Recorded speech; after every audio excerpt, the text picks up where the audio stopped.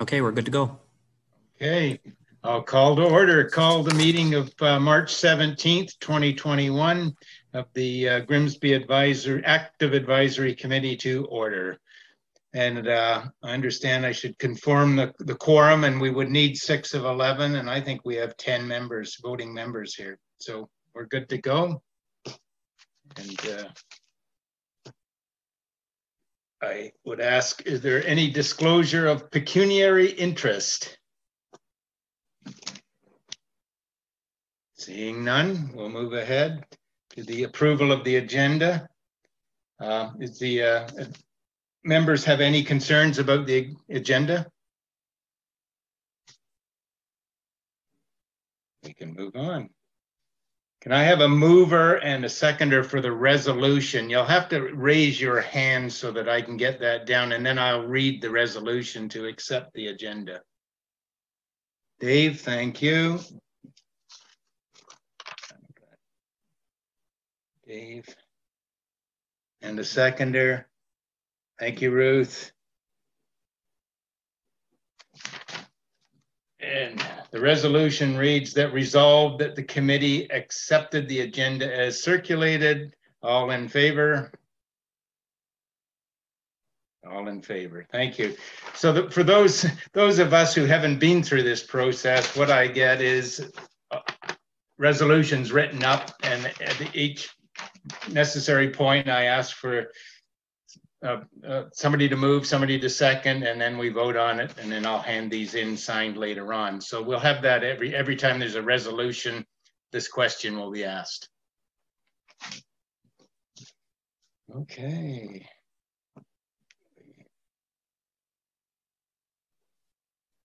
Read the question. Ask for indicate that the motion has passed, and away we go.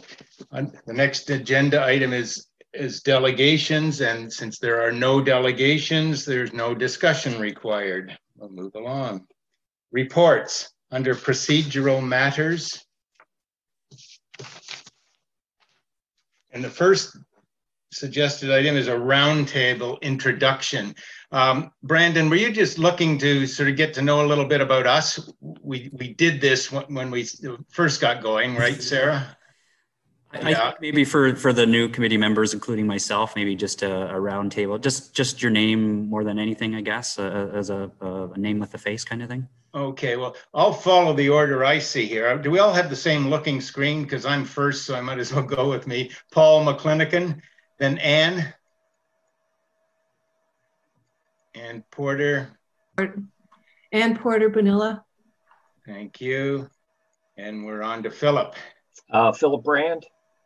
Thank you, Philip. And Dave. Dave Hall. Thank you. Bruce Mackenzie. You let the secret out of the bag, Paul, Chair Paul? Yes. Yes. Bruce Mackenzie here. There we go. And Ruth. Ruth Moffat. Ruth Moffat, yeah. Jimmy. Jimmy Richmond here. And another Bruce. Bruce Mannion. We'll take that as Bruce Mannion. Alderman Ritchie, we know. Yep. And John. Hi, I'm John Slosky. Okay. That enough about us for now, Brandon? Yeah, just maybe we can introduce the staff as well. So I maybe you can go sure. Based on your screen again, I guess. Okay. Ruth, I guess we'll start with you. Oh, you're on mute. Hi there. I'm Ruth. I'm the admin assistant to the Public Works Department and assisting for this meeting. And Thomas. Hi, everyone. I'm Thomas Hodgson, Compliance Manager with Public Works. Compliance. Brandon. Hi, everyone. Brandon Wortman, Director of Public Works. And Michael. Hi, everyone. I'm Mike Palumba. I'm the Transportation Engineering Technologist with Public Works. Good. And we got Sarah Sweeney. You all know me. We know Sarah. Hello, Sarah. And Donna. I'm Donna Del Vecchio. I'm the new Deputy Clerk. Okay. And Jimmy and Bruce and Kevin. I think that's all of us. Okay. Next item. Okay. The resignation of committee members, and I think Sarah is going to speak to this. So I'll turn that over to you, Sarah. Just that we did have two people submit a resignation. One was Sue Regato, and as well, Lisa Marlowe also submitted her resignation. Thank you. Any questions about that, folks? No. And at the end of this section, there will be a resolution that will include this item and a few others to accept the resignation, to formally accept this resignation. Paul, sorry, Paul, the only thing I was going to add to is just at this time, we're suggesting that we, because we have a number of members and looks like we have good quorum, that we wouldn't fill the vacancies at this point, but there could be an opportunity to fill them at another point in time. Okay. Providing the committee is acceptable to them. Right. And I think, yes, I think we have to have a minimum of 7, don't we?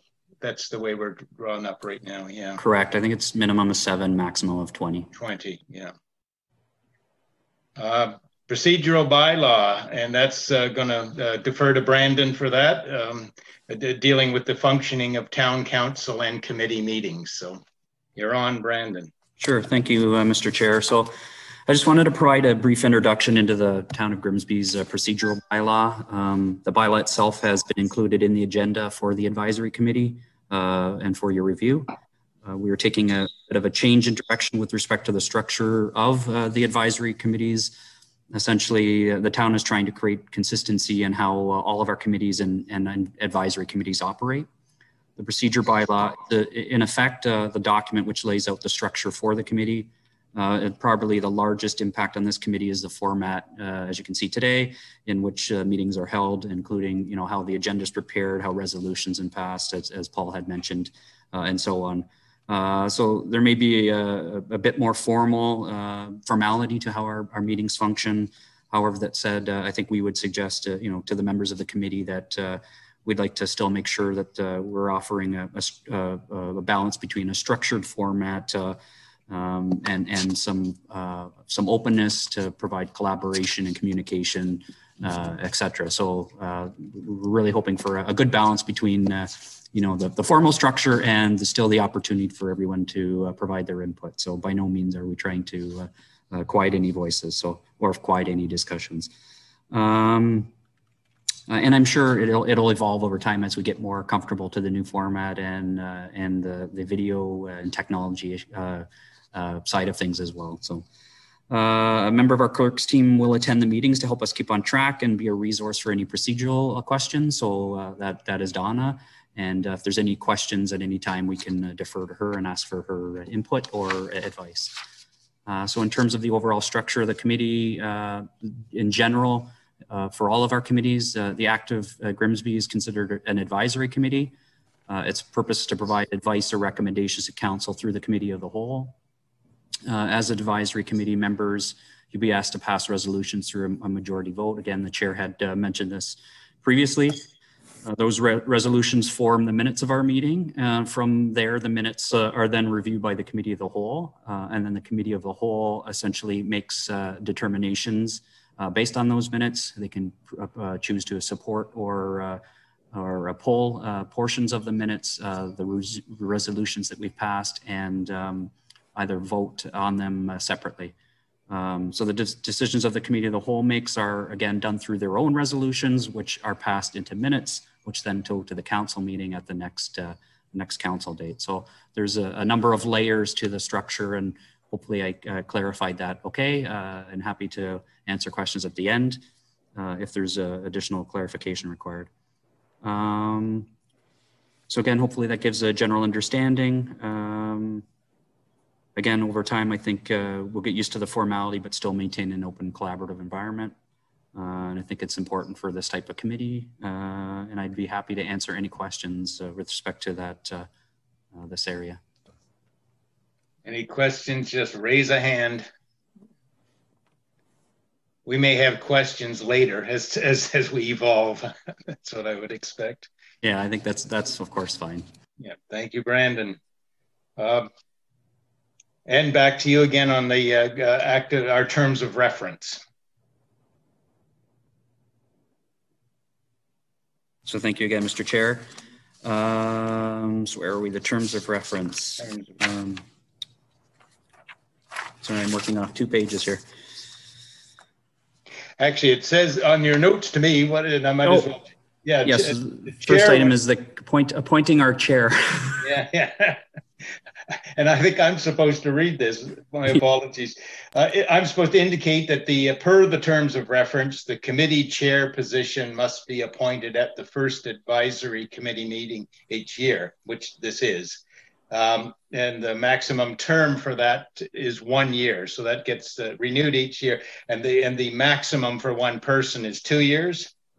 I'm willing to finish this year out to stand for that year, unless someone else really likes this job, in which case I'll step back. Any takers?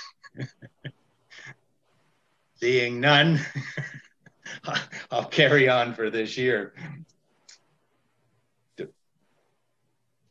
And that'll be part of the resolution at the end of this section as well. So you have to vote me in, if that's it. Okay. And we're talking about some amendments to the terms of reference, Brandon, and that's back to you. Correct. So this one will be very brief. So we've attached the current terms of reference for the committee, for the advisory committee as part of the agenda. There's some minor changes that will be required to reflect the fact that Public Works Department is participating on the committee in conjunction or in cooperation with Rec and Park. So we're going to suggest that Sarah and I and our staff take a look at amending the terms of reference and bring that forward to the committee at the next meeting for input and any comments. And then from there, we would, once we get committee's approval, then we would pass it along for approval. Okay. Happy to take any questions if there are any. Anything on that, folks? No, I think we're good. Okay. I need a mover and a seconder for the resolution around these items, and then I will read it. Can I have a mover, please? Anne, you stuck. Anne, I got Anne. Another. Thank you, Bruce.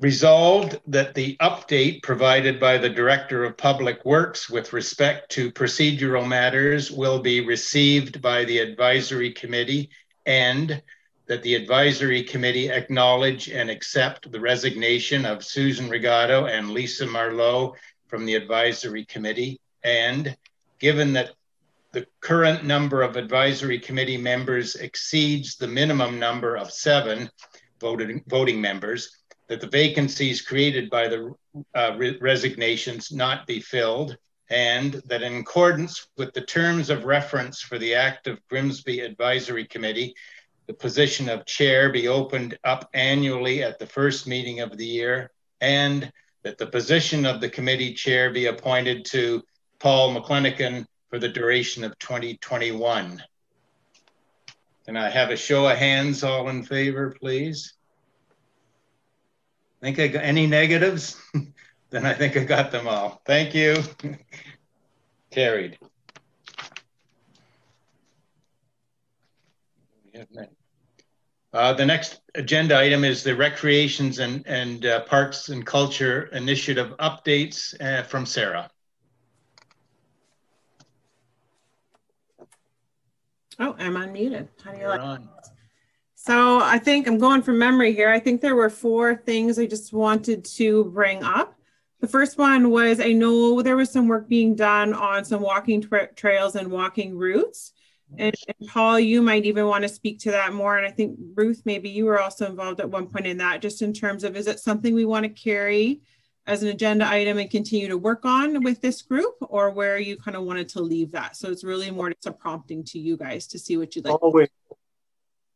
Yeah, I'll come. We'll all jump in on this, perhaps, because it's been so long. But we did get started on that initiative, and the idea that stemmed from individuals' requests at booths we had at the 40 Mile Creek Day and others. We had public input saying, wouldn't it be nice if the town had some drawn up maps and route walks? So we put a couple together, draft ones, and Ruth, I think you had some on the go. Bruce and I did, and Susan did a lot too for us. Now she's left the committee, but is that something that would have to be ultimately distributed through the town? And the other was even, with the social media, what I guess one of the issues is what can the town do to get those out there once walking routes were put in place? They certainly could be a draw for locals, families, and visitors to town. You could have a tree walk, you can have a historical walk, you can have a downtown walk. There's all sorts of themes that could be put together. Walks that could be challenges, badges for walks. There's many places that could go.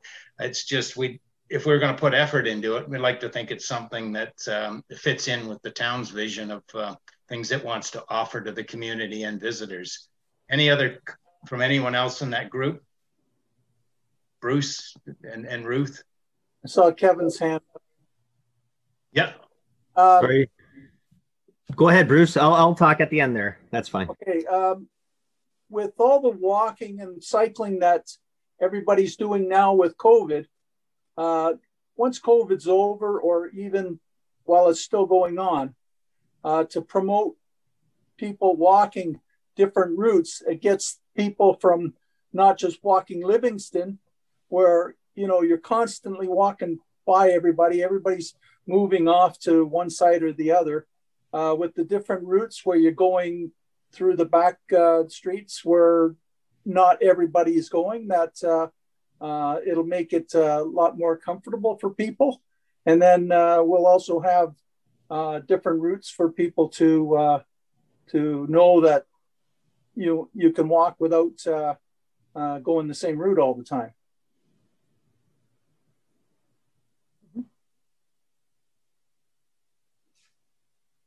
Can you hear me? Do you want me to comment on? I didn't know if Ruth, did you want to add anything? Sure. How many were we? 4 of us sat down at Paul's house. I think that was a year ago, Paul. Was it? At least. Anyway, and we did put together a whole package complete with, how long it was. We had maps. We had whether it was, easy, moderate, or more challenging, because I think we had one hike up the hill, which we called the Bruce Trail hike. And we had one around the Grimsby beach area. We had one that encompassed the cultural places of Grimsby. And, and we indicated too, if it was accessible for wheelchair, we indicated, I think they're all pretty much family friendly. And then we thought that it would be great to have some sort of I don't know how this would work, but a punch card to prove that they had done the walks or the hikes. And then they could then turn that into the town, and the town could give a complimentary reward. And, badges are king. Everybody will do them for a badge. And it gets the community out. We're already out, walking the area. We have a lot of new people in town. I think it would be a great initiative for the town to promote and engage the newer residents. But what we had put together, obviously it needs a lot of polishing. It's a very rough draft. We are not, artists by any stretch. So, if there's a graphic artist on hand, that's what the whole package needed. But I think it's a great initiative. And I know that other communities have done something similar. to promote activity and to promote, the places in town. So, I'm all for it. Rather than resolve, we won't resolve it here, but what, from a town perspective, what's the best way for us to sort of come up with an approach that can be delivered? Like, it's fine, we have some good ideas, but we'd like to, like, again, there was thoughts of it should be available on an app, because young people, they pick up an app on whatever hikes and away they go. My mind doesn't think that way. I still hold a piece of paper, but that's not working anymore. So that's where we need some thoughts on what can actually, what's deliverable in terms of the town's technology. And we won't necessarily resolve it here, but I think that was one of the sticking points, was it not, Ruth? I believe. Yeah. Yeah. I mean, if the town, I guess, if the town accepts this concept, this idea, and moves ahead with it, any amount of technology I think is great. I don't know if it's feasible to introduce an app. I don't know who would be doing that. No. Actually, I know somebody that could do that for us, and he'd probably do it complimentary. Anyway, technology is great because younger people love technology, and it could be even set up, like a geocache or, a scavenger hunt type thing. There's all kinds of ideas. And you're right, Paul. I mean, we're not going to resolve anything tonight, but no. If it's on the table, I think it's a good thing to work on going forward. One relevant one that would hit what council has done recently would be to have a tree walk with Carolinian trees identified and plaques put on them. It's a perfect fit with this whole concept of Grimsby being the Carolinian capital. So it can be relevant to a whole lot of initiatives, and as well as getting people outdoors. So I think it's one to work on, but it's rather than sort of come from many different angles, it would be nice to know what's workable for the town. Not tonight. I could, so if we keep it on the table then, and I think we could bring it back. There are a couple of ways I think we could do it, some easier than others, and maybe more than one option fits. The other thing that we could maybe look at is we've been doing something called Goose Chase, which is a little bit more of a, you kind of go to a destination and take a picture. I see a few nods, which is cool that if you aware of it, but I think we could actually even weave a few of those routes into that. So that might be kind of fun. It won't entirely be the whole piece of it, but it would be something we could link into this maybe somehow, or, reach the end and take a picture at the end of it or something like that, just to give it a little bit more legs. So we can certainly come back with some options, I think, as to how we could do that. Okay. So that'll just get on the next agenda, but at some point in time, we have to sit down in a small group face to face, don't we? I mean, that's how things move along with okay. So that's something we can work on offline, I would hope. Mm-hmm. Okay. Yes. Okay, thank you. Sorry, Paul, if I might, I just want to encourage you guys to keep on doing with the walking routes. I've had more interest in activities outdoors from residents during this time frame than obviously I ever have before. So I think it's great. I think that Goose Chase would definitely help out with that punch card idea. And I do think that we might not even be able to utilize one of our platforms, such as Bang the Table, to see once you get a couple of the routes out, to see what the community, if there is other interest in different routes. Some people might have some ideas, but there's a great ways to communicate to the residents. And I think that a lot of them now are going and looking at the town website and so forth for some of these thoughts and ideas. So I think that it's fantastic what you guys are doing. I think that I think the town would be very, very supportive, especially in these initiatives. So any help that you need, please feel free to ask. And but I know that our directors that are here and our staff that are here, I'm sure we'll have some creative ways to keep this agenda moving forward. Thank you. Yeah, and if I could just add, just in terms of the technology side of things, I think we do have a open or public-facing GIS system which provides maps that you could certainly put some layers on there and direct residents through our website to those maps to as a way of looking at your route on your phone or or your computer. So I think that would be a pretty simple thing to do on our end. Thank you. Right. Chair Paul. Yes, is that Bruce? Yeah, Bruce McKenzie.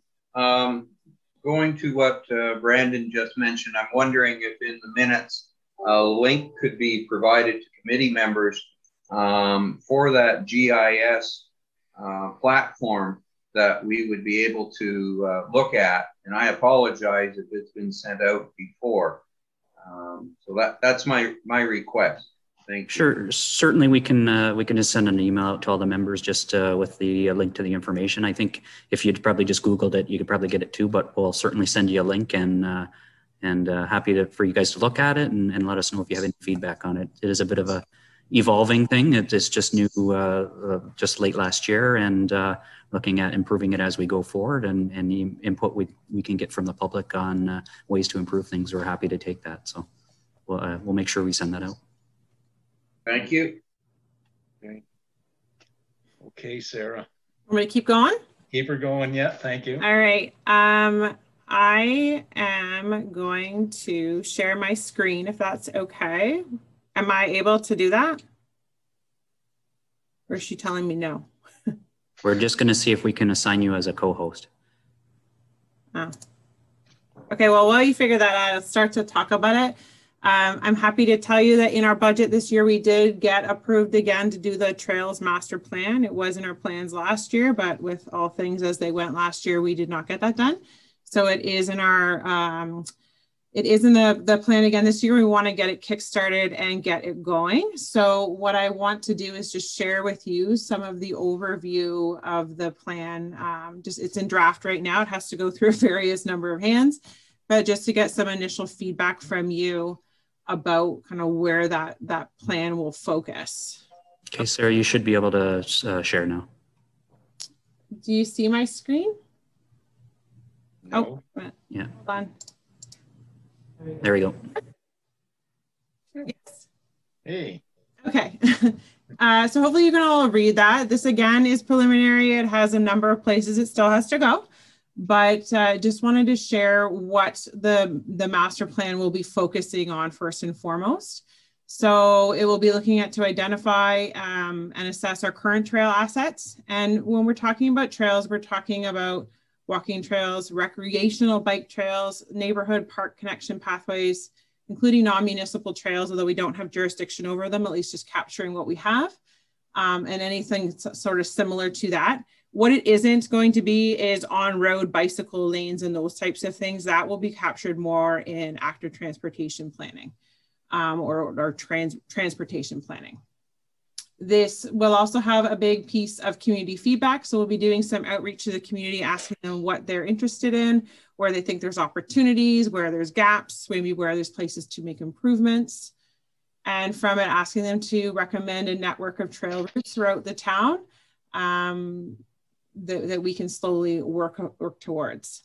Other things is I've put it on here, we'll see if it stays, but potential locations for any sort of future escarpment trails or escarpment stairs that we could find to connect trails, something I would love to see. And I think has even come up among this group before. So having them explore that possibility, recommendations possibly towards official plan policy to help us see these trails get completed.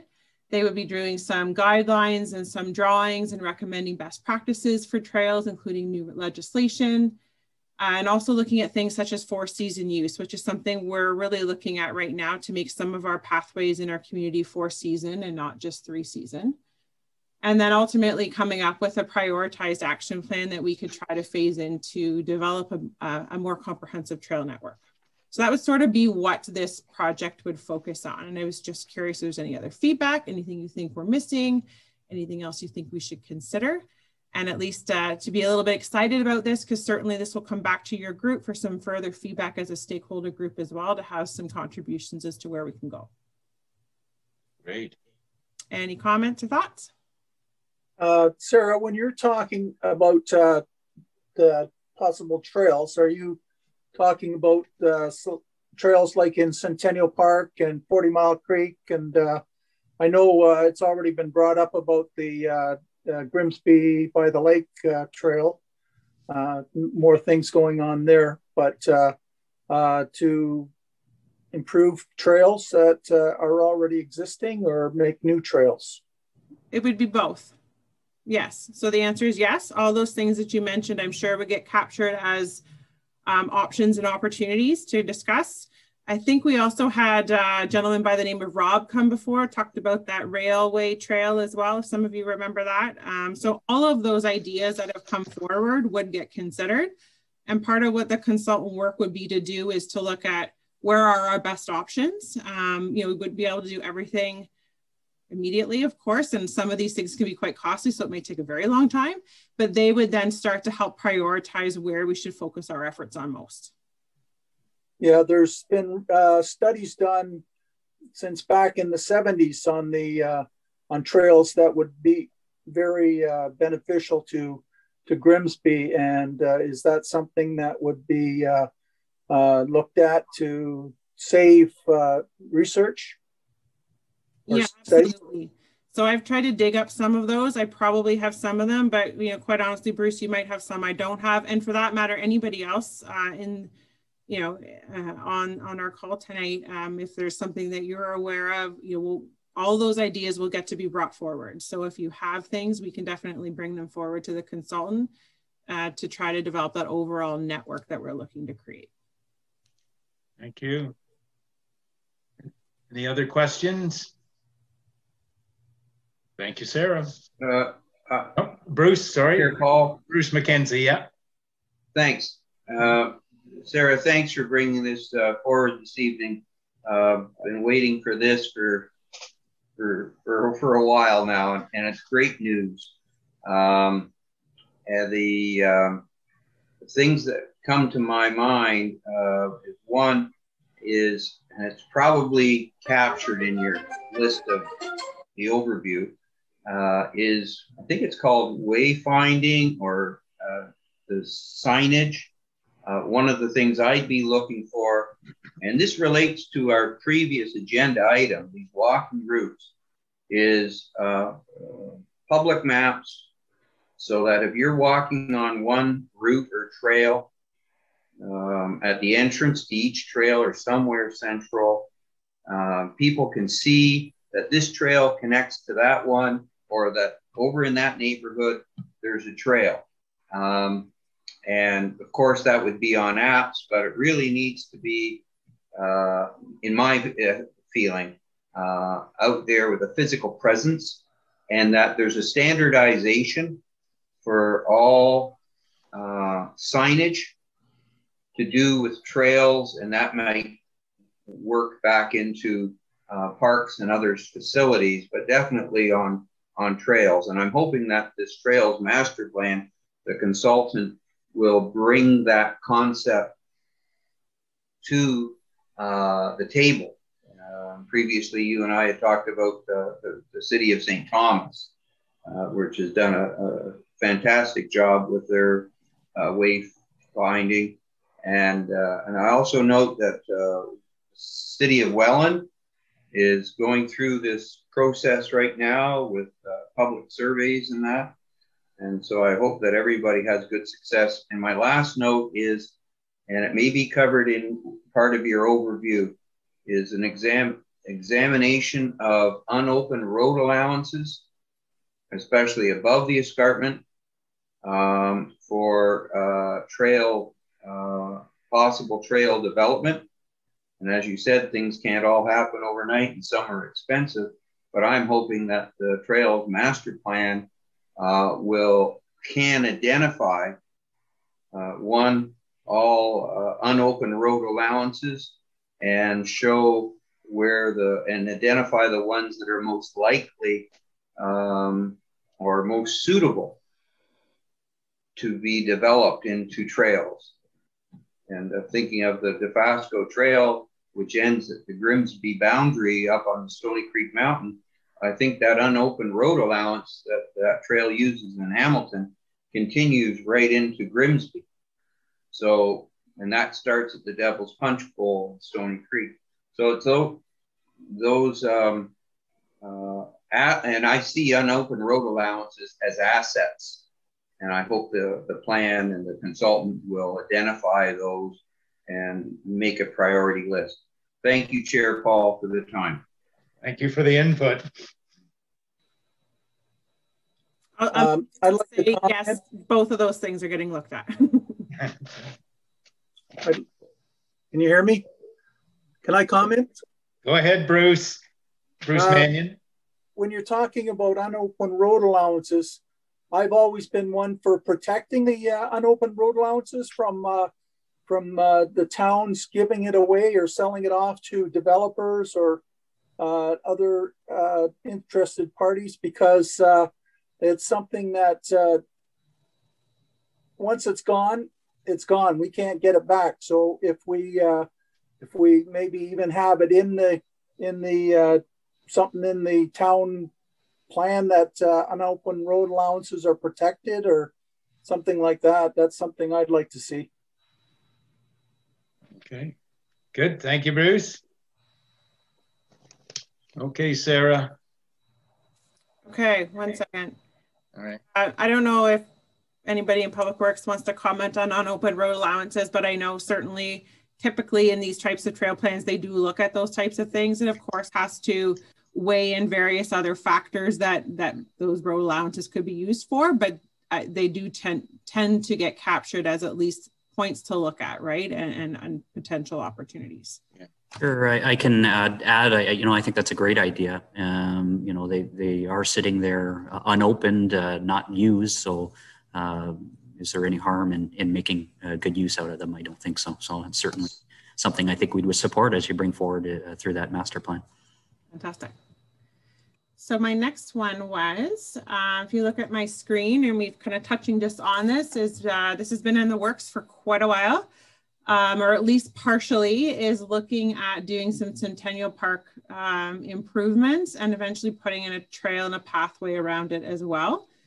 Eventually, I know it likely will look at other areas of the full park, but there's some other work we want to do and some sort of research on our end before we expand the trail beyond this area. So if you're not sure where I'm speaking of, this is Centennial Park, which is beside Nellis Public School, and it's the back of the park. Some people wouldn't even know that this exists because it's sort of tucked away with trees quite nicely. It currently has 3 baseball diamonds on them. They're quite small, and back in the day, they were used a little more. Now they're not so much because they're just too tight. It's not really very easy to play a lot of the sports other than the smallest little ones, but even them they're playing elsewhere now.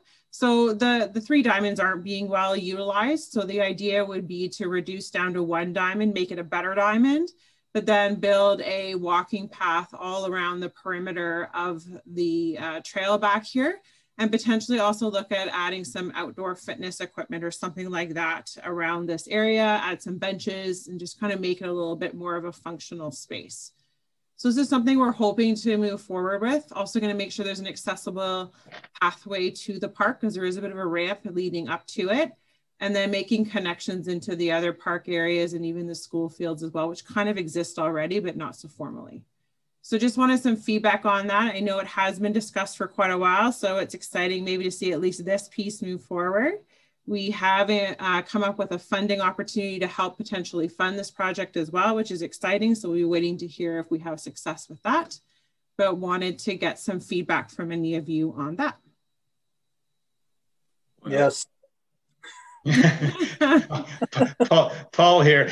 That's right. I was a part of that study with the students from the university that did a study on this whole in a report. They did a great job. 2 counts. So that's many years ago, but that's nice to see a bit of that come to fruition. Every now and then I get an email from one of the students asking, has anything happened? So this sounds great. The other piece of it was linking it around this whole trail around the soccer field, which I know is Board of Education property, I believe. But at the time, the school people were pretty excited that might ever happen. But is there any dialogue to making this trail? It would be then a good running sports trail. You'd get about 1.5 km out of it for track and field events and whatnot. Is that in any sort of longer term plan? So I have actually raised it with one of our community partnerships contact through the school board. I don't think it's something they dive into super quickly. Fair enough. I think I would suggest we do is start here. Sometimes seeing something done and how it would benefit you is an easier sell. Yeah, and great. Potentially expand it out into their area. So I think it's a possibility, but for this specific project, just because we do kind of have a dollar figure we have to work with, we're going to live here. And then, but I do think that is an option for growing outside of this, even into the front of the park as well, to eventually extend some pathways into there. We just want to do a little bit more work on what makes the most sense to do that. So I definitely, there's more opportunity for sure, right? This can just kind of be the start of it in this park. It sounds great. What about the possibility of metal stairs going up to the top of the escarpment, so that people that want to cycle out to the park out by mud can go on the back routes rather than on Mountain Street, where it's busy traffic, and so people want to cycle more, so they don't want to cycle on the main streets. I would say that would be an item that we would want to capture as a suggestion in our master plan and have the consultants help us determine if that could be a possibility down the road. Great.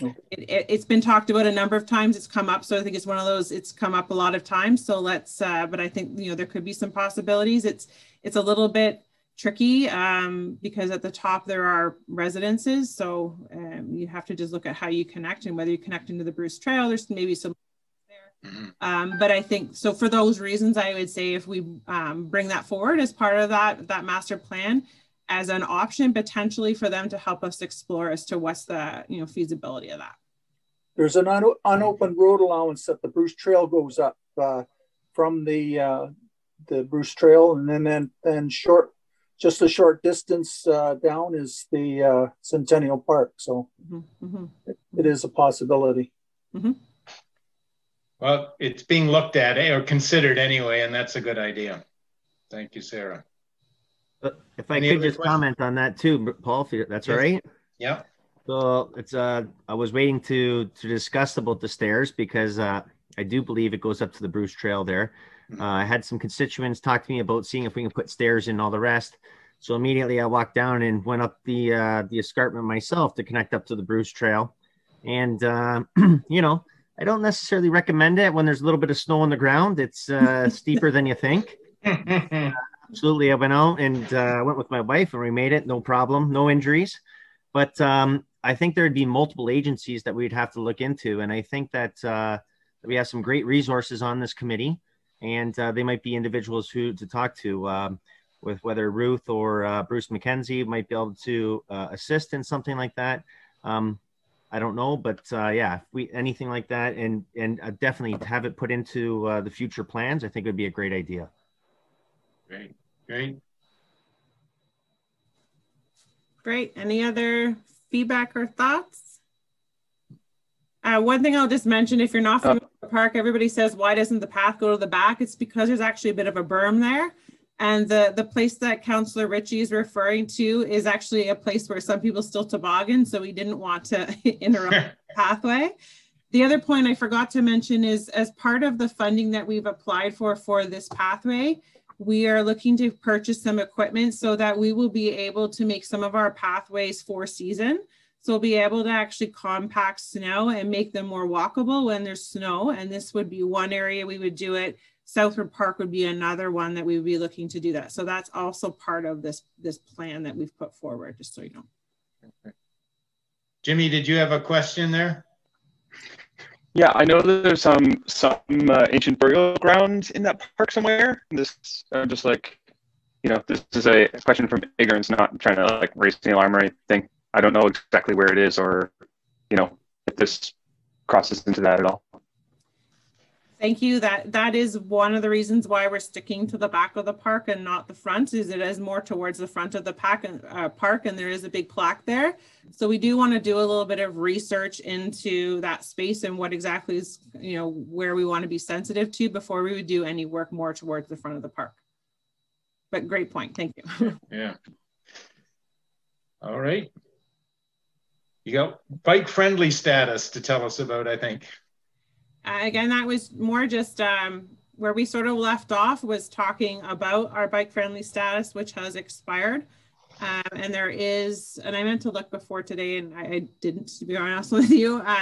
We had talked about potentially creating a bit of a subgroup to work on resubmitting for that bike friendly status. And I just wanted to know if there's anybody on this group that would still be interested to do that. Is it something we still want to pursue, or do we want to hit a pause on it? Just thought I would bring that back up for the group.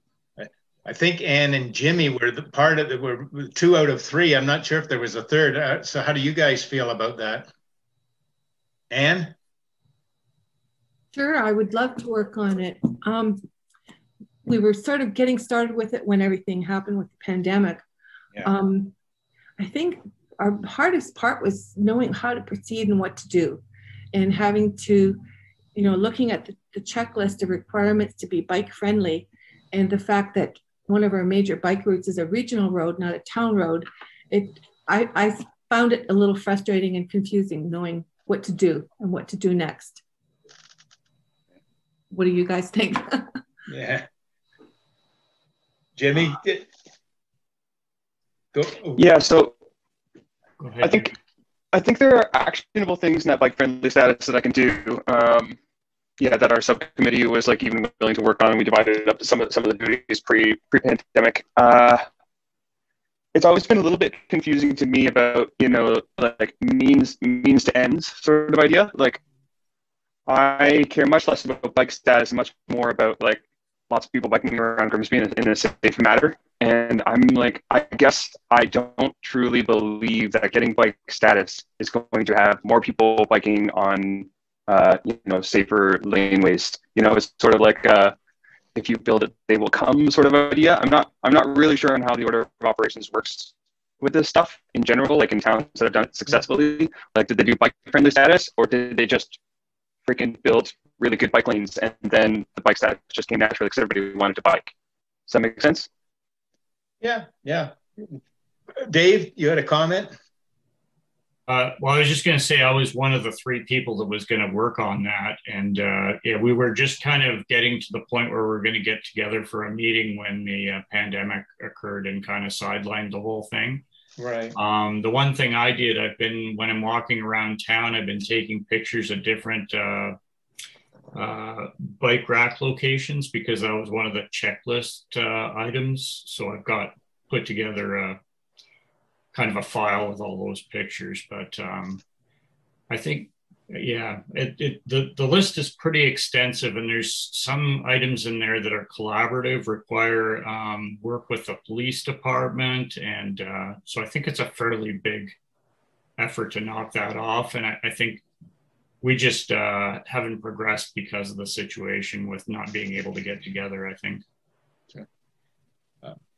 To Sarah's point, I wonder if it is worth sort of thinking about whether is it worth all the effort. And to Jimmy's point, you want to have a safe town, you need to do all the work to get a recognition for it. Does the designation do anything for us? What we really want is a safe biking town. And so I don't have a thought beyond that. Maybe we should just reconvene and talk about whether it's an important initiative. Important to the town, for one thing. Does the town just like want that bragging rights? Let's go ahead. Yeah. I kind of feel like there's a way in which, like the development of this regional road. We had that gentleman from the region talk to us about all the phases of building 81 out, and I sort of can imagine that just adding bike lanes along this whole thing in those phases is just going to like steamroll any work that, our committee would do on, getting like bike friendly status or something like that. Because like, to me, ultimately the infrastructure matters the most for biking around Grimsby. Okay. I also think that with the town keep connecting with the region on the status of the bike lanes along the regional roads, like number 8 highway. That's was supposed to happen years ago, and that's something that's slowly to come. I haven't seen much of it happening at all. So that's if the town could connect with the region to see what is in the future. Sure, I think that's something we can do. We can actually maybe bring some more information to the next committee meeting about upcoming projects that the region has. I know that Main Street East, there's a few sections that they have on their forecast for construction, and I believe Main Street West near end of Casablanca, westerly, they're proposing to do some resurfacing there too. So whether they're dedicated bike lanes, they may be more of a paved shoulder treatment in terms of the rural areas or the semi-urban cross sections.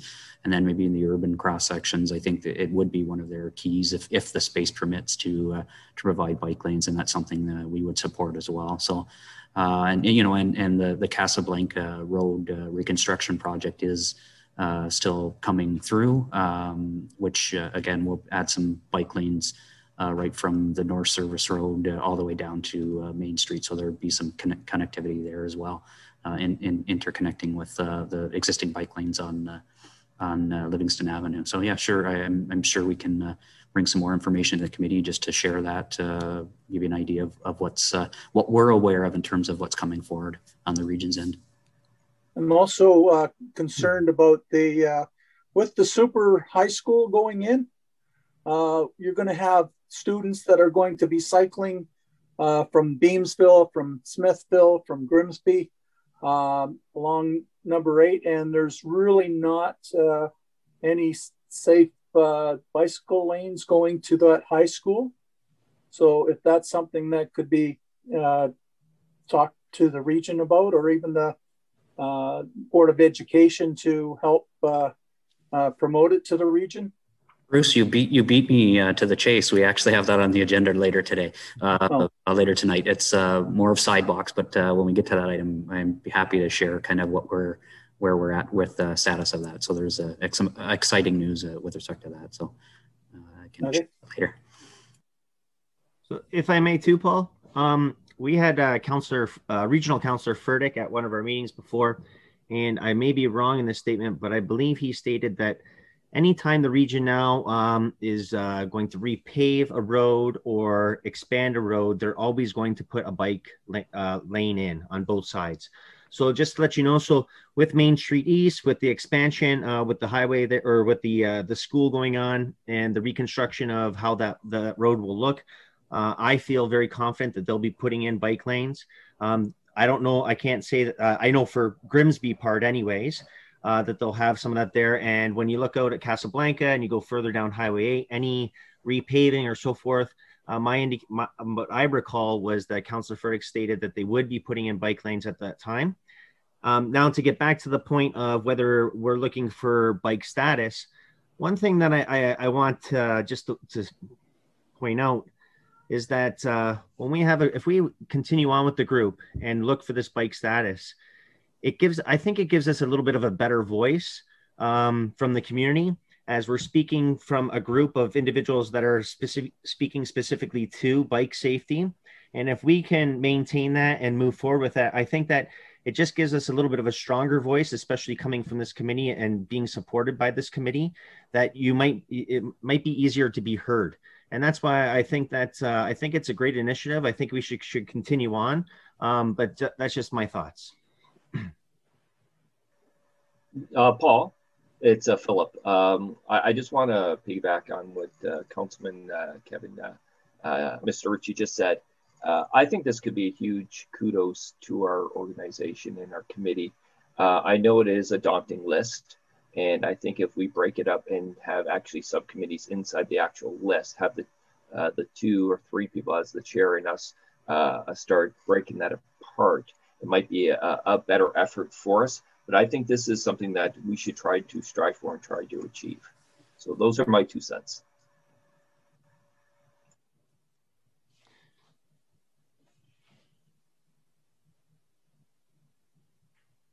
You're muted, Chair Paul. Can't hear you, Paul.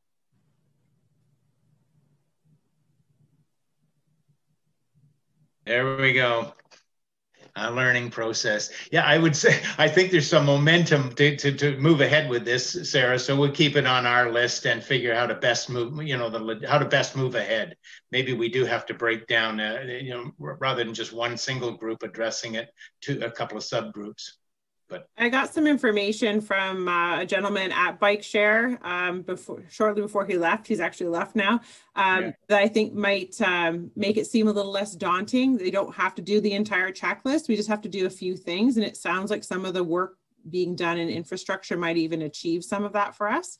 Right. We can bring some of that back forward next time. And if there is a small group that want to keep whittling away at it, then I think it'd be worth considering. That would be great. Well, Anne, you're willing to carry on, I gather. So I think you're willing. And Jimmy, are you willing to stick with that group?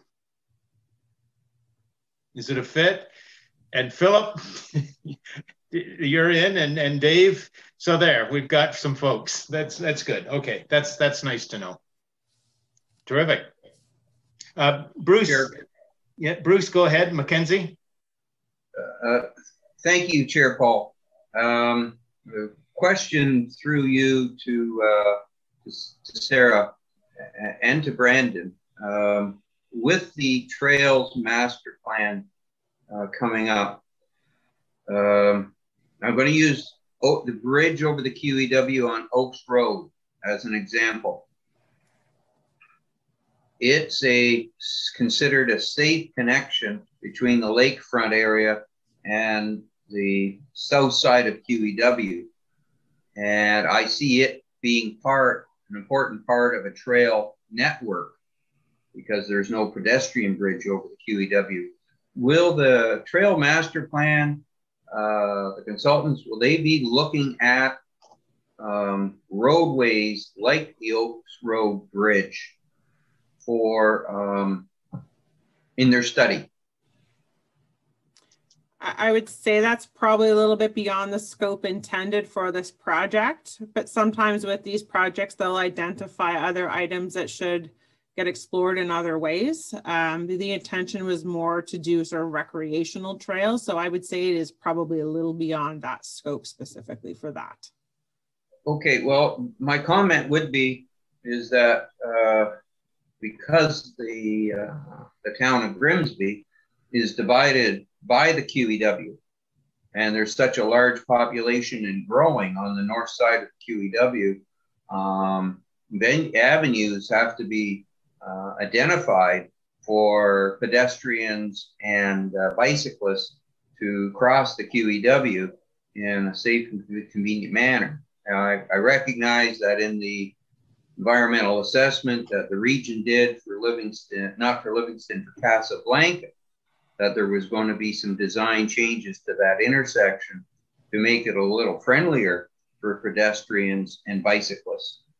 But it's, no matter what they do, simply because of volumes and width of roads, that is not going to be a friendly place. So I would like just to put my 2 cents in, is that because there's limited places for safe QEW crossing, that the consultants, that might be within their terms of reference for connections, because the people want to get to the waterfront trail.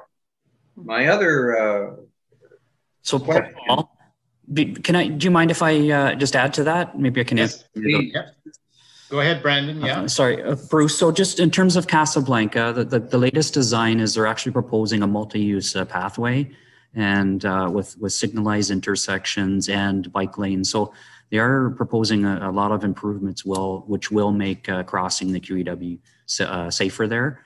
It was, as part of the Casablanca study, they did, that was one of the major considerations, is how do we get residents from one side of the QEW, where we have all this new development, to the new GO station that's coming. So we can certainly share that information to you. It's on the region's website in terms of what they're proposing. So we can certainly direct you to that, just to give you a better look of, what they're actually proposing there. With respect to the, I guess, on-street cycling facility. So in our budget a few years from now, we are earmarking a roads master plan update. So as part of that roads master plan, we will look at things like active transportation on our facilities in terms of the road network. So I think that's probably more the appropriate way for us to handle. How are we getting residents on street facilities from one side of the QEW to the other, or generally around town. So hopefully that helps answer that question. Thank you, Brandon. My Chair Paul, my next question or point is, Councillor Ritchie mentioned about the region, and Councillor Furtek saying that if roads are rebuilt, bicycle lanes will then be installed. I think there's a lot of low-hanging fruit that can improve bicycling in Grimsby before these major road rebuilds are done, because we've been waiting forever for Highway 8 Main Street West to be rebuilt. Highway 8 between Grimsby and St. Catharines is one of the worst roads for bicycling in the region. And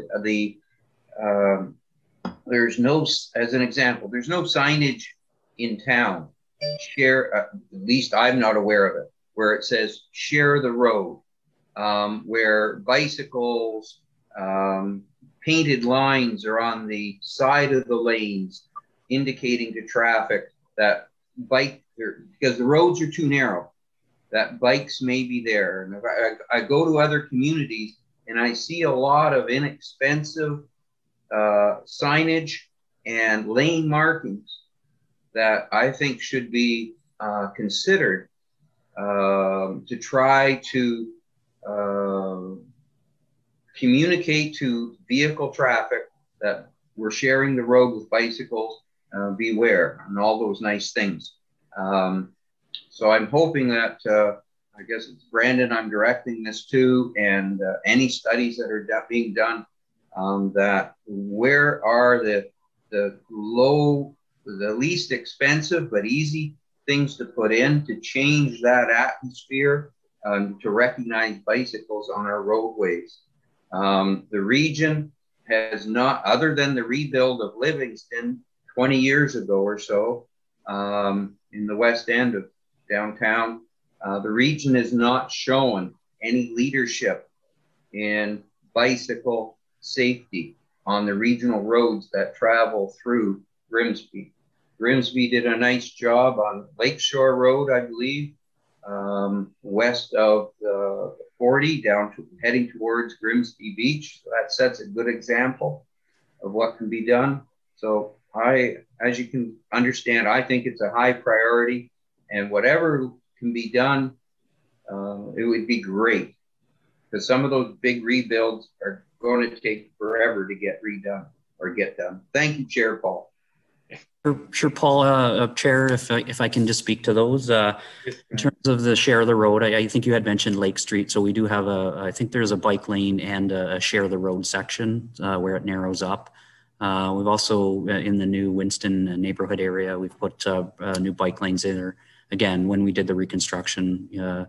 And there's also the multi-use trail on Winston Road that goes down to the Hawkwatch at the end of Winston Road.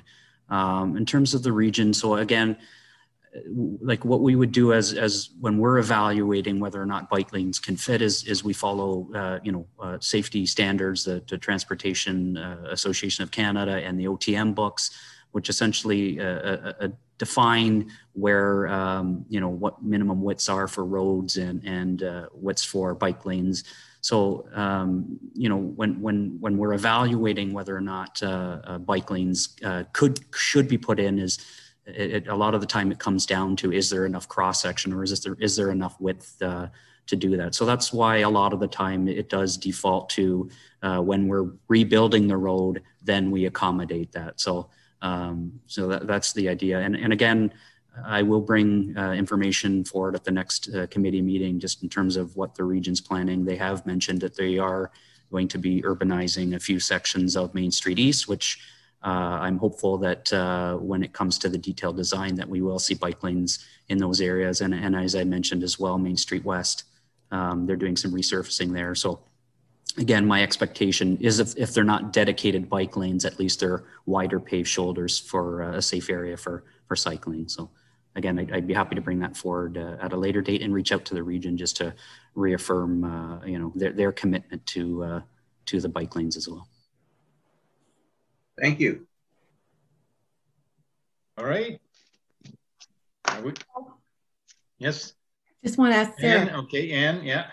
You mentioned that you had some new information on the bike-friendly status that made it a little bit more clear and simpler. You said you could bring it to the next meeting. Would you be able to email it to the people on the committee? Because yeah, I wrote that.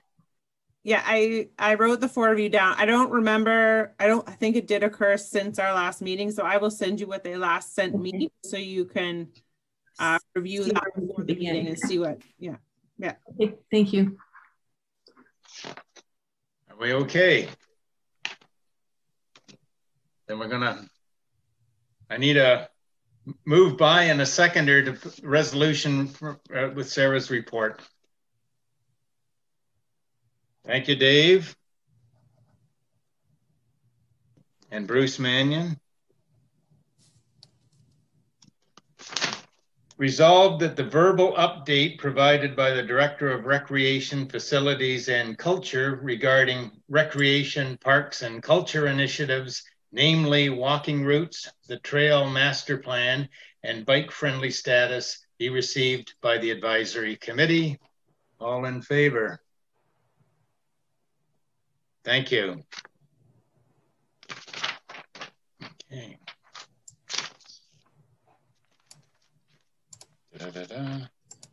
Back to the Public Works Department. An initiatives update from Brandon. Thank you, Mr. Chair, Paul. So just a couple of initiatives that I thought would be nice to share with the committee. The first being connectivity improvements at the end of Main Street. So Ruth, is it possible that you can make me co-host so I can share my screen? Oh, I am? Okay, let me see if this works.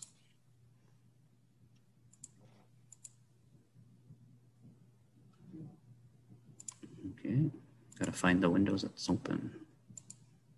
Close that one. Just bear with me for a second here, I apologize. There we go. Sure, can everyone see that? Yes, right. Yes. Okay, so as you know, the new high school is being constructed shortly. So I'm just showing an aerial photography, a map of this is the Lincoln Grimsby boundary. So the high school is kind of just going to fit in, you know, this area here.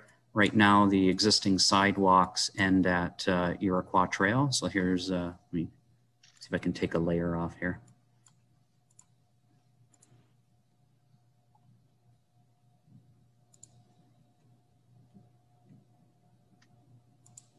There you go. So you can see the white lines here are the sidewalks, ends at Iroquois Trail. So as part of the high school construction project, the school board will be creating a sidewalk or installing a new sidewalk on the north side of Main Street from Iroquois Trail all the way to the east entrance, so the far entrance of the high school.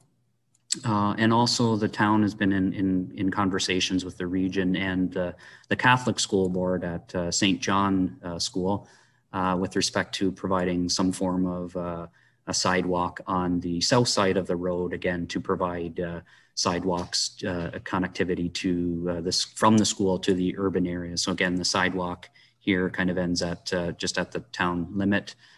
So the idea is we'd be extending the sidewalk on the south side all the way to the west entrance of the school. We actually, the town and Lincoln are in partnership because this benefits both the municipalities. We're in partnership with the region, and we are currently seeking, a grant funding to help pay for that. So, with respect to the bike lanes, at the time they are going to look at how they can make, if there's an opportunity to provide safe on-street cycling facilities or some form of maybe a multi-use pathway. keeping in mind that there is a big ditch on that side of the road, on the south side of the road, which may make it difficult to provide enough platform for a sidewalk or a multi-use pathway without urbanizing the road. And I'm not sure the urbanization is currently, and what I mean by urbanization is curb and gutters. I'm not sure the urbanization is currently on the region's list in terms of their capital projects, but I know I'm pretty sure east of, on Main Street East, from the Grimsby boundary further to the east is, to the west is on their list of projects coming forward again. So I can share that with you at the next meeting, kind of what we've heard so far from the region about those projects. And then the second item I wanted to share is the Gibson Street Bridge. So let me make sure I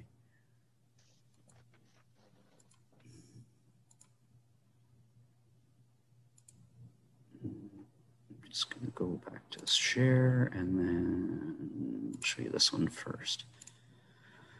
So this is, as you know, Gibson Street Bridge was closed. I think it was almost a year ago now. It may have been longer, just with regards to some structural issues in terms of rusting of the structure. So as a safety factor to keep the residents safe, we, per the engineer's recommendation, we decided to close the bridge. So staff have, in support with council, have brought forward a design for a new bridge across the Gibson Street 40 Mile Creek road allowance and creek, and essentially the design is that we're looking at is a aluminum bridge with IPA decking. It's a Brazilian hardwood or a South American hardwood. And I'll show you another picture as well.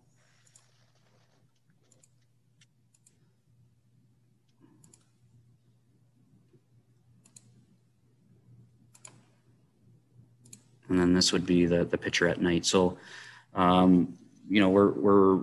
some of the things we're considering as part of the design is a wider structure. So I'm not sure if this is the exact width, but it will be wider than the existing one, again, to provide accessibility. As well as when they are constructing the new bridge, they're going to be designing the east end of the bridge there's currently some 2 or 3 steps there.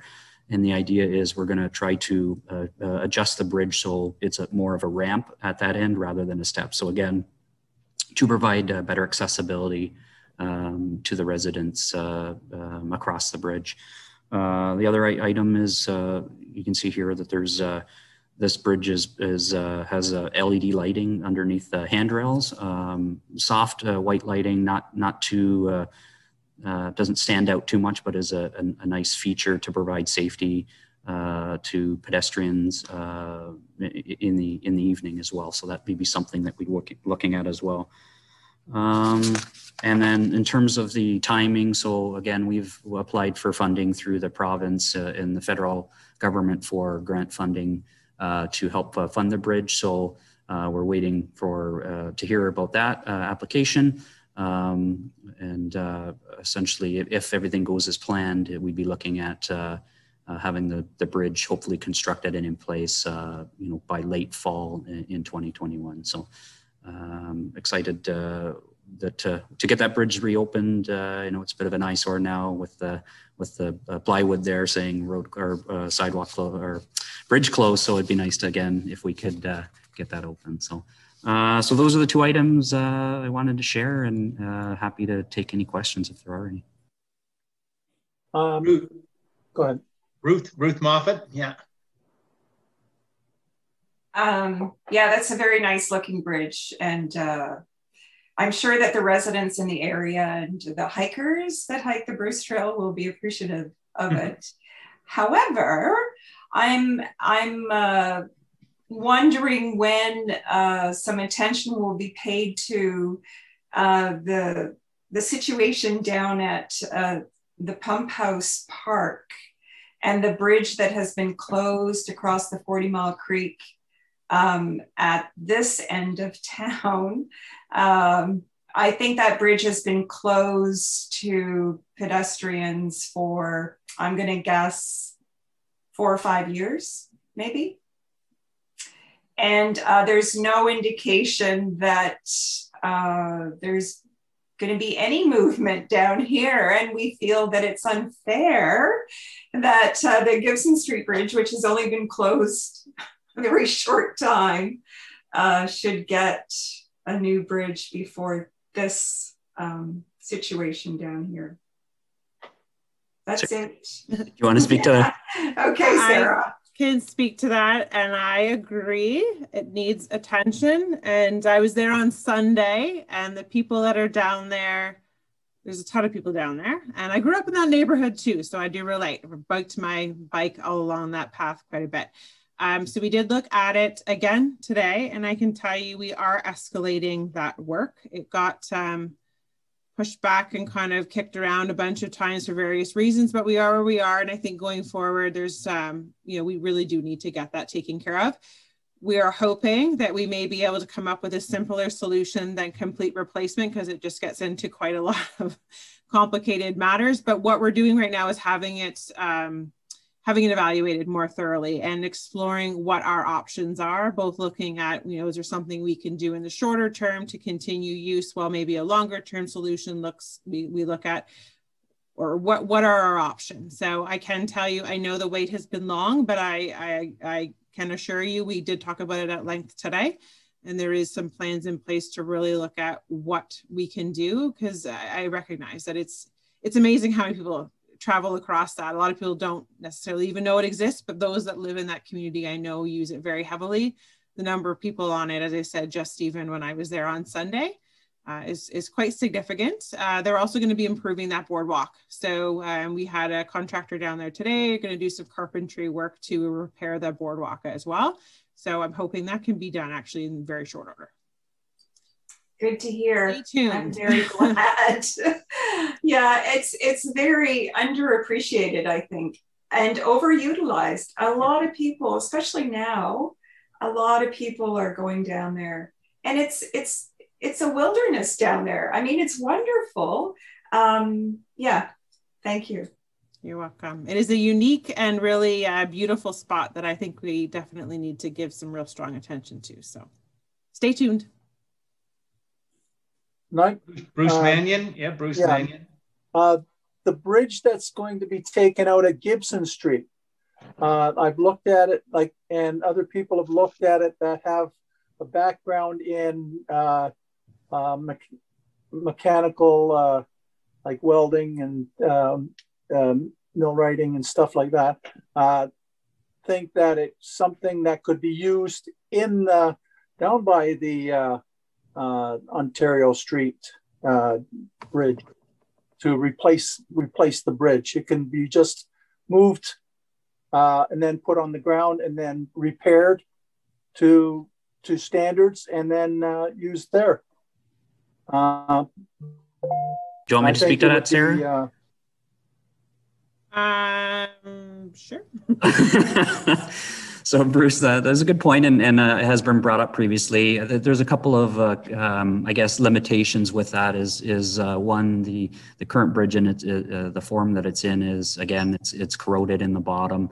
So in order to remove that bridge and bring in a new bridge and try to retrofit or fix it, I think you'd see the costs are actually probably more reasonable to just replace the bridge with a new one. So in terms of the, like Sarah had mentioned, if we're looking at putting a new bridge in, whether it's an existing structure and relocating it, it gets into a whole new level of approvals with the Conservation Authority and the fact that it requires an environmental assessment and things like that. So the scope comes from a repair of an existing structure, the existing 40 Mile Creek Bridge, to a replacement or a new bridge. Then it opens up a whole new ball of wax that could be difficult. So those are kind of the 2 points, to hopefully address those questions. Yeah, see, I'm into recycling, so that's something that being in the mechanical field, I can see that it's something that I would even be able to repair. But as you said, it's a lot of background in it that it'd be difficult. So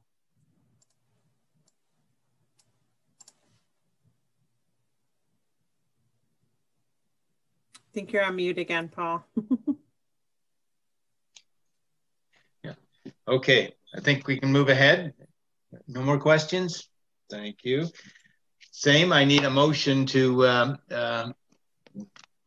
accept the report from the Public Works. Can I have a mover, please? Anne.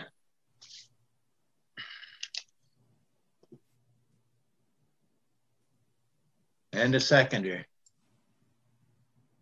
Give me a seconder. Ruth. Ruth, thank you, Ruth. All in favor?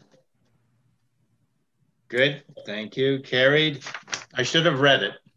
Resolved that the verbal update provided by the Director of Public Works regarding Public Works Department initiatives, namely Main Street East sidewalk connectivity and the Gibson Street Bridge, be received by the Advisory Committee.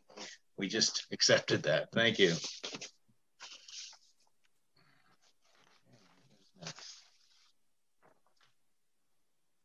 Other discussions items, and that's back to you, Sarah, on the Frisbee golf. Me, or I think Anne wanted to speak to it. It says defer to Sarah, so if you want to defer to Anne, that's fine too. I'll talk a little bit about it. Thank you. We brought this up last year when we were still meeting, and it turns out that a few years previously, somebody had proposed to the town council a disc golf course at Centennial Park. There was a plan drawn up and everything, but then the person who was basically the motivation behind it all moved to Victoria. In the meantime, after bringing it up, I saw that there was quite a bit of interest in having a disc golf course in Grimsby. So I've done some investigation and talked to different people myself.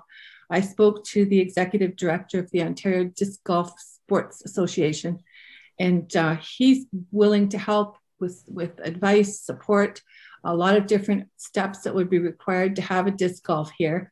A disc golf course would be a really good addition to our town's recreation. It's an outdoor sport. It's very low cost to build. You can probably have a disc golf course put up in one day for less than $6,000 done. It allows a lot of people to participate, and it's not expensive to participate in disc golf. All you need is a disc or a Frisbee. It's been really growing in the last year because it's a good outdoor sport where people can keep socially distant and still participate and be out and about doing an activity. And I found out this week that the Ontario Senior Games has actually added disc golf as a sport for the Ontario Games. So it's really growing. I do believe that the plans, I talked to Chris Lowcock, who's the head of Prodigy Golf in Prodigy Disc in Canada. And he also knows our plan that was brought up a few years ago. The two people I spoke to both think the plan that was proposed a few years ago is still workable. One of the things that made us hold back last year were those paths that you talked about, Sarah. And the paths aren't there yet, I guess, are they? They're on paper, Sarah? The paths, sorry? When we were talking about Centennial Park golf at Centennial Park, you said they were designing pathways for the park, and the concern was waiting to see where the paths would be so that the Frisbee throwing wouldn't interfere with pedestrians using the path. So I think that was the holdup last year, why we didn't go forward with it.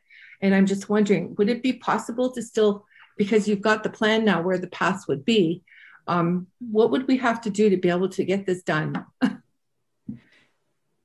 Right. So I think for me, one thing that would be interesting to do is to talk to these people again and make sure that we're picking the best location for it and weighing that out, and maybe even doing a bit of community consultation around it at some point in time with mixed use. So I do think there are some steps we would need to take. I also, as Jimmy mentioned earlier, there is some history to the front area of that park, and I do want to make sure I really fully understand some of that as well. So not that to add more steps to it, but I think there are a bunch of pieces to look at. I do think one of them, though, really is, I do think disc golf is great and has a lot of value. Is there any other location that would be better? Anything else that we can find? Like just maybe we immediately with this project, it kind of got zoomed in for a specific park, but I wonder if it would be worthwhile to just zoom out briefly. And is there any other location that would suit this better? And if the contacts you've made are willing to even have that conversation with us, might help. And I do think if we were really serious about pursuing this at some point, I would be suggesting we do a bit of community outreach. We can use our Bang the Table, which is our engagement platform as well, just so that we kind of get the community's voice as well as to how they feel about this in certain spaces. So I love the idea. I just think we have to do a bunch more steps and kind of, as I said, zoom out maybe just a little bit as well and see if perhaps these people will lend some expertise in terms of any other locations that might be even better suited than Centennial Park could be. I think Centennial Park's a bit of a tight fit. It could work, but maybe we'll find something that's better. I don't know if there's any other thoughts in the room. Well, I think one, Chris Lowcock, who's the head of the sorry, my clock is ringing. I can't stop it. He's the head of Prodigy Disc. He said that he spoke to Andrew Leyland, who did that plan originally a few years ago, and that was actually drawn up together with the head of the Ontario Disc Golf Association. I don't know what the conversation was then, why they selected that. What I was told this week was that the original layout flows really well, that the terrain and the topography of the park make for an interesting disc golf course. If you've looked at any of for example, some of the disc golf courses that Prodigy has built, they've built the one at Bronte Creek Park, they've built the Fireman's Park, it's an 18-hole course in Niagara Falls. They've done Green Lake Sports Complex in Paris, which is the most used course in Ontario. St. Thomas, Tottenham, New Tecumseh, and Guelph. So they've built a lot of them. What he offered to do, he suggested that if we could schedule a walk through the park, looking at the plan that was originally done, and maybe meeting with yourself or with Brandon and anybody else from our active Grimsby committee to kind of take a look at the park with the plan to see how it flows. That might be a first step that he suggested. Do you think that would be a good step? Yeah, we can certainly have the conversation and see where we go and explore again. I think maybe just other options, maybe even reach out to a few other locations and see what we can come up with. But I am curious to hear thoughts from the rest of the room on this. Any thoughts, concerns, like it? Well, Chairman Paul, I'd like to address this through Sarah. I think this is a wonderful idea. With COVID, we're finding more and more people are looking for outdoor activities. And we're hearing more and more that other communities are embracing this. And I actually, I really want to support Anne here. I wish we would have had this done last year. I think it would have been a great driver for our community. And whatever we can do to move this forward, I'm all in. I think it's a great initiative by Anne, and I strongly encourage it as a committee.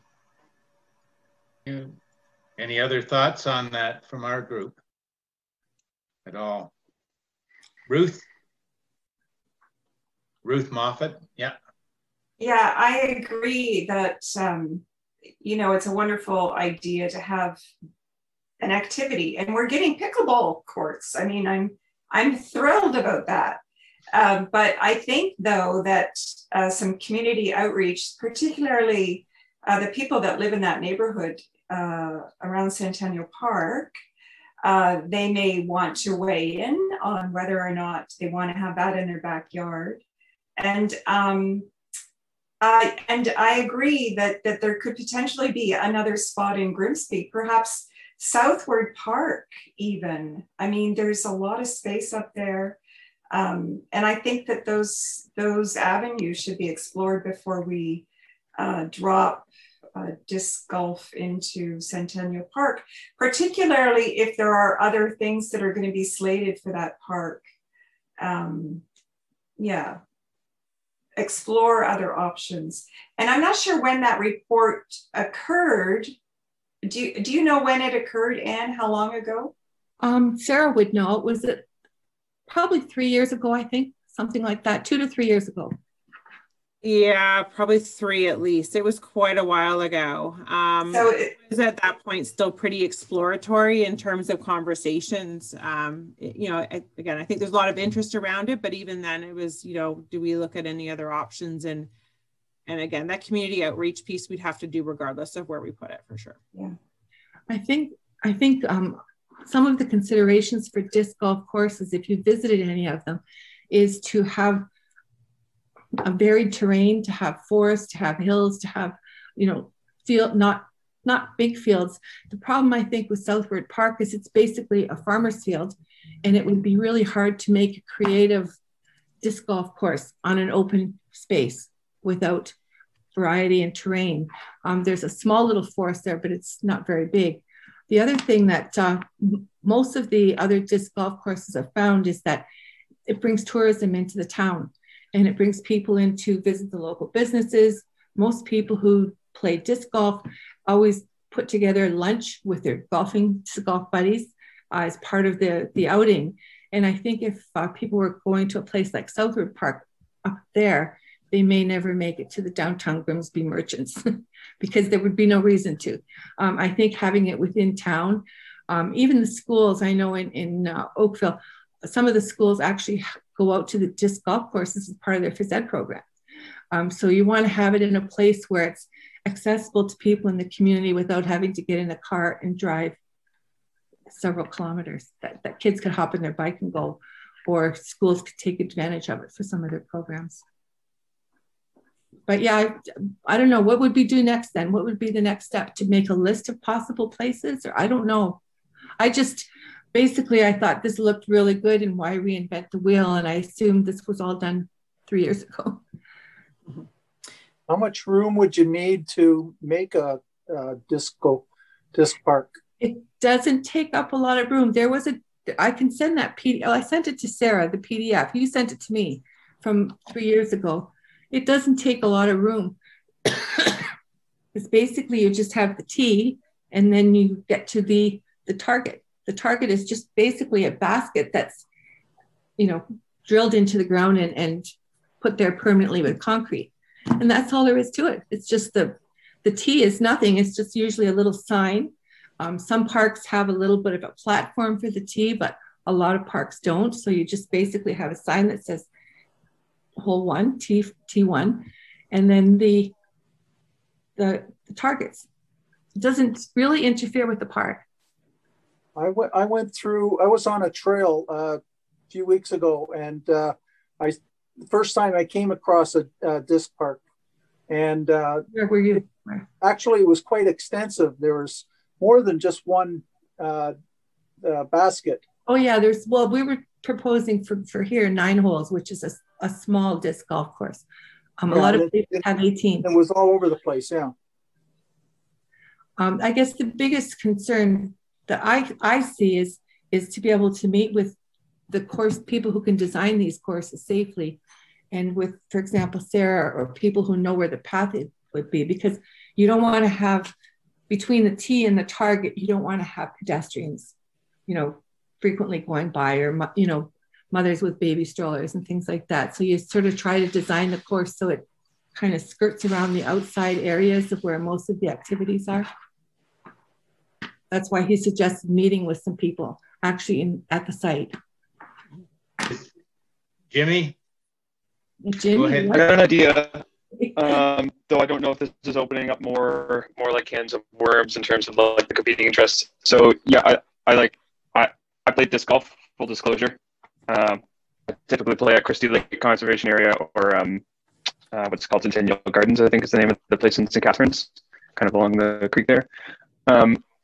Yeah, super fun, super cheap, super easy to set up. Totally, like, I think Grimsby can and should have something like this, and it's a slam dunk for our committee because it's like relatively cheap to do. I wonder if, I don't know, maybe I'm thinking about the Christie Lake Conservation Area. I'm wondering if like the Beamers Falls Conservation Area would fit at all, or if this just gets into like a whole like mess of weeds with escarpment commission or something like that.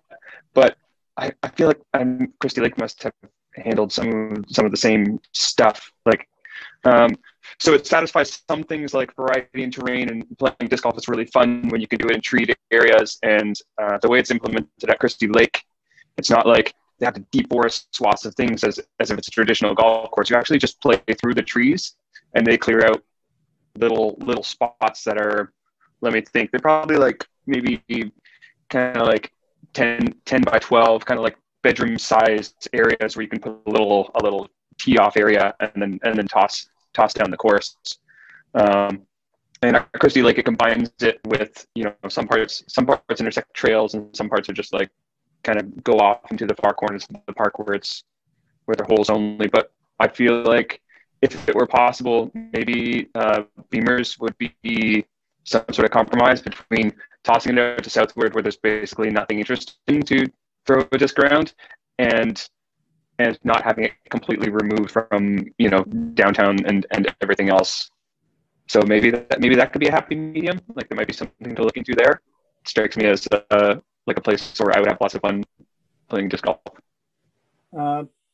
Could be an area of interest, as you said. It's we don't own that, so it's a little trickier, but it certainly can be something that gets explored as possible options to look at. I'm thinking more along the lines of interfering with the Hawk Watch, which goes from March till May. It would disturb the bird count, and plus the trails that go through the Beamers area. I think it'd be difficult to avoid people walking it because I know myself, I up there quite a bit, and the disc golf would certainly worry people about like walking while they're throwing the discs around. Well, I think that's right. part of the design is, sorry, but I think that's a major part of the design is planning where you shoot from and where the target is. So it's not interfering with other people. If you've ever been to Toronto Island, they have amazing miniature golf course on Toronto Island. And I mean, that place is used immensely. Every path, every little roadway on Toronto Island has got people and bikes and everything.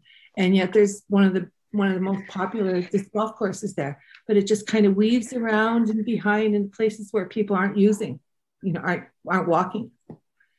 Sarah, is there a best way to move ahead? Because I think there's a lot of things to be thought about here. Public safety and public acceptance seems critical. So we'd need to identify areas where that could either be resolved or at least identified, you know, what the problems.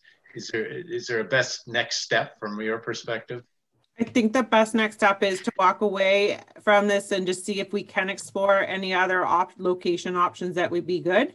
Right. And we bring those forward as an option, as options. No matter how we would proceed, I do think, as I said, I think a lot of people agree that it's an interesting activity. It's just where's the right fit. Mm-hmm. And if we think collectively we've come up with something good and there's a lot of interest, then we would have to go down the other path of making sure we can support it and fund it and community consultation, et cetera. But I think it starts with, let's just, as I said, zoom out just a little bit. Let's explore a few other location possibilities and maybe weigh those out as in terms of other uses and function, and then decide how we would want to proceed if we do.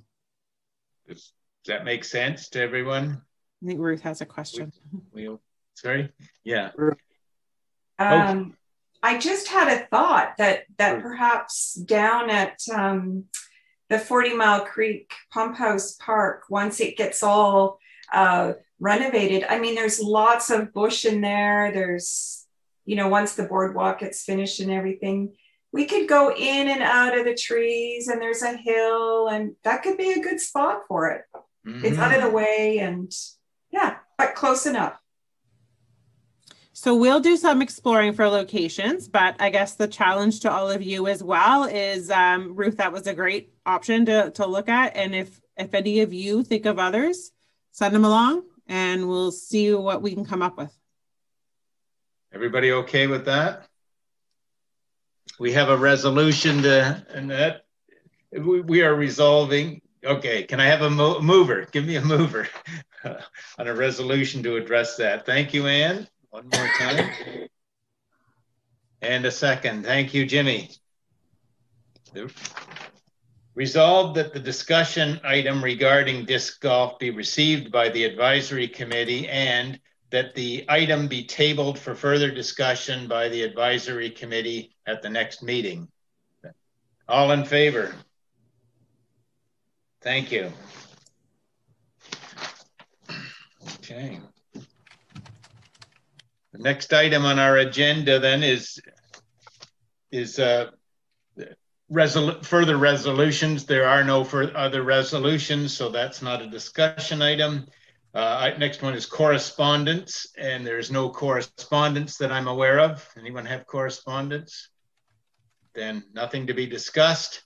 Oh, if I just could, I know it's I apologize. It's been a long time since we all met, and I don't want to put any more work on our staff or anyone, but I'm just curious, Director Sweeney, if maybe we could, to this group here, send an update as to some of the park renovations that we're doing, just with the emails that you're already sending. If we might just be able to update these the citizens here, let them know what I believe Cindy Park's on the schedule to be, and just an update for them so that they know, and so if they're out talking to people are aware. Yeah, I can do that for sure. Thank you. I could just touch on that briefly since Councillor Ritchie raised it. So we do have 2 playgrounds that we funded last year, and they're going to be installed shortly. There'll be 2, maybe 3 new ones this year.